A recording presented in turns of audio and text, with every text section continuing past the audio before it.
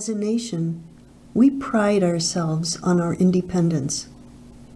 As citizens, we defend our freedom. In our households and communities, we assume that our way is the best way. What happened to the common good? That is, modifying our thinking and behaviors so that the sweep of benefits goes well beyond just ourselves.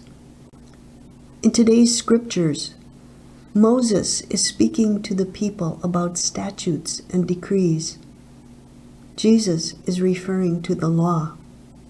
Such structures give order and ideally are for the good of all.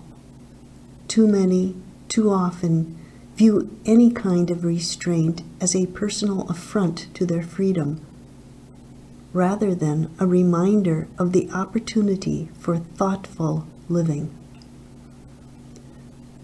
Mask mandates, recycling orders, speed limits allow us together to support the well-being of everyone, to care for the earth, to ensure safety. We are an integral part of the whole of humanity, not its egocentric core.